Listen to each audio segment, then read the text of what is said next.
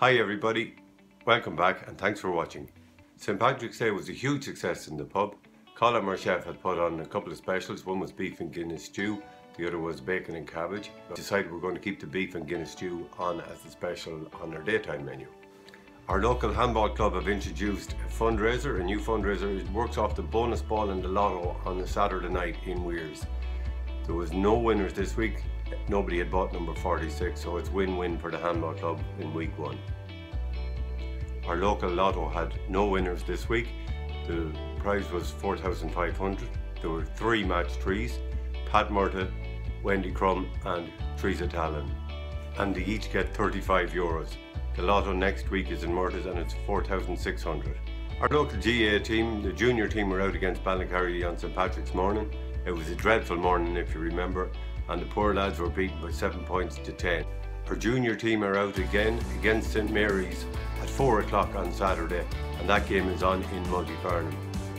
We've also got a Division 4 match at 11:30 in Athlone. In underage news, the guys are holding an open day on Saturday between 11 and 2, and that's for under 6s up to under 16s. They're going to have a special guest down there at the park, so bring your kids along. Out and about in Multifarnham, you can see the fabulous work that the Tidy Towns are doing around the village, especially down in the park. They've done a lot of weeding and tidying up, and this Sunday they're looking for all the help they can get between 12:30 and 2. There's a new 5-star hotel built in the village. It's down in the park, but unfortunately enough, none of us will be using it. It's for bugs and critters and anything else, any lowlifes that are lying around. Our chef Colm is putting on a few specials for this weekend. He's got a braised beef blade, which is really tender. For fish lovers, a beautiful fillet of hake. And I know what I'm going to have, a glazed ham hock.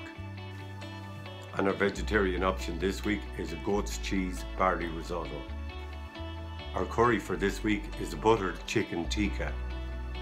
The highlight of the week for a lot of people has to have been the participation in the half marathon that took place on St. Patrick's morning in Mullingar. About 30 people, parents and teachers, turned up to participate. And so, to wrap it all up, Joker Poker continues on Thursday night. We're also going to do the Pick Your Tunes. Gary and Pat and a few friends will be playing in the bar, so if you like a bit of Bob Dylan, Bruce Springsteen, the Rolling Stones, they'll have a few friends joining them. On Saturday night, we're going to continue with the bonus ball for the handball club. And on Sunday, we have Mother's Day, which will be exceptionally busy, and we're going to finish off everything with a trad session with Barney, Joe and Jimmy. So, the best of luck to everybody. See you. Like and share, please. And if you have any content you want to add, contact me. Thanks again. Goodbye.